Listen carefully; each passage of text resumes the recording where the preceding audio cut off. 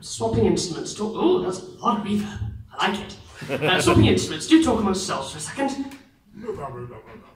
Rhubarb, rhubarb, rhubarb.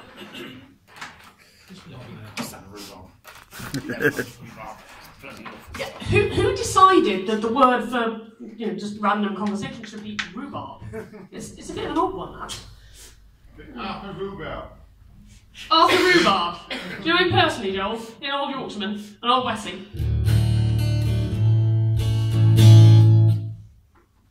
Well, I was wondering, is he related to Angus Prue?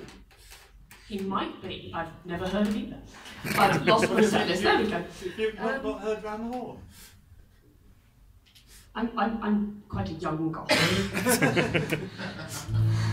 Anyway, I'm going to get on with my set, so to save embarrassment, and also because I'm not sure how long I can stay breathing in this corset like I'm singing.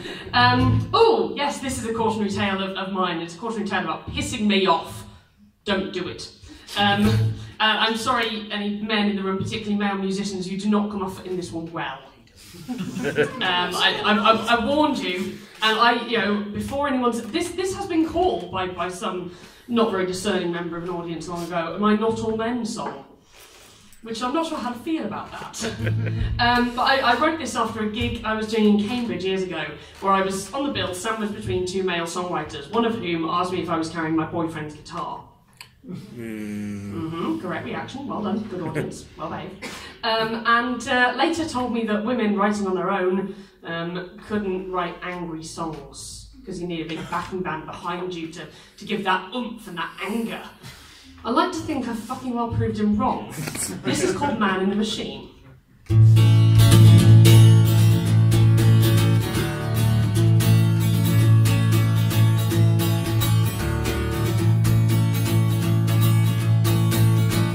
Well, I meet him in the dark and noise, and he is elegance and poise, and everything that I've been warned about.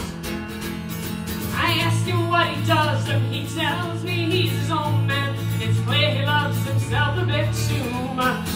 And when he takes to the stage and he sings of his rage, I wonder what he's got to be disconcerted about.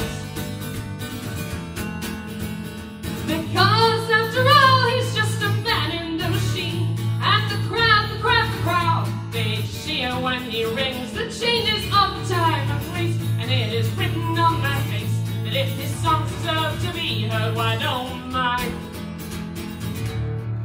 They cry encore, they always want more.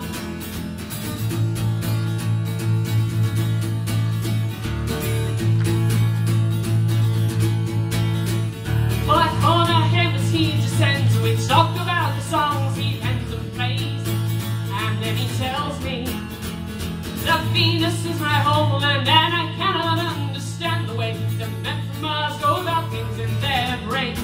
And he says I'll stick around and such, but I'm not expecting much from a woman who only rants and raves.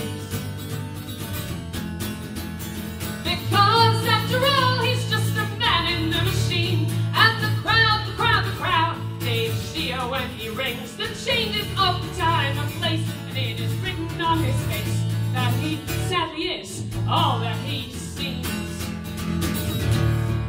They cry encore, they always want more.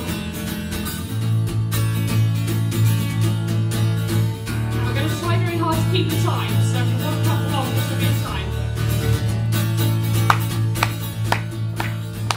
Well, I cornered up the forgotten bloody word. 1, 2, 3. So I get down off my pedestal and I look right into his big blues and tell him of my comprehension thus.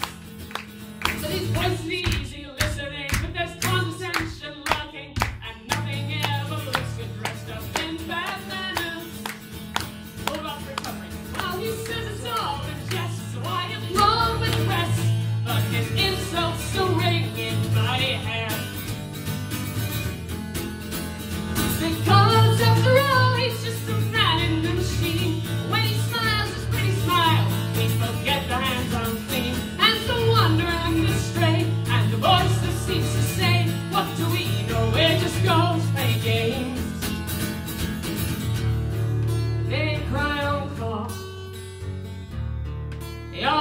what more? Little do they know of the songs that he has played, of the things he said.